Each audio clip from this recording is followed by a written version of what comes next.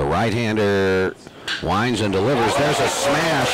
Fair down the third base line. Hit just behind the bag, and it goes to the corner. Extra bases for Walton.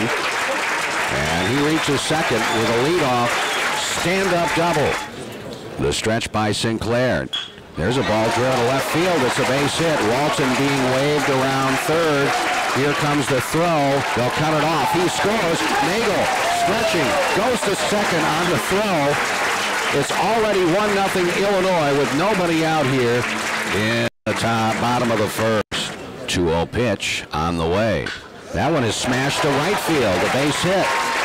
They're going to hold Nagel at third. Season as well, so highly thought of.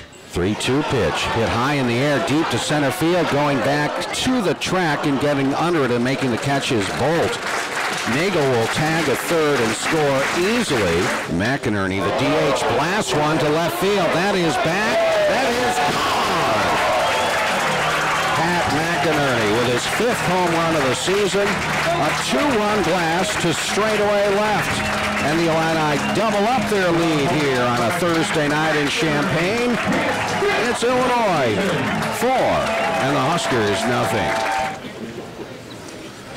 1-0 pitch, line right back to the mound, and a great glove by Duchesne, the Illini pitcher.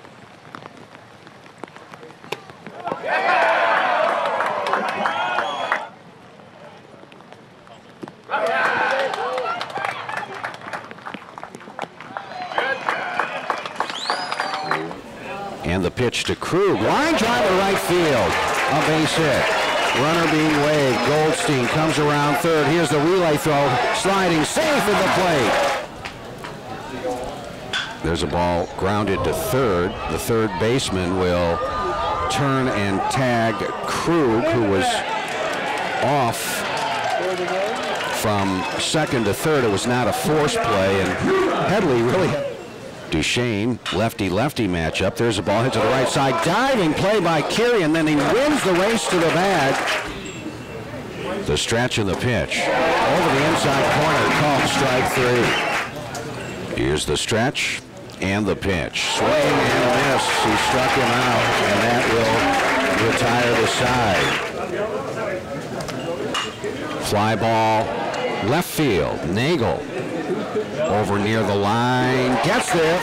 Now comes set, delivers. Swing and a miss. He struck him out. Illinois wins.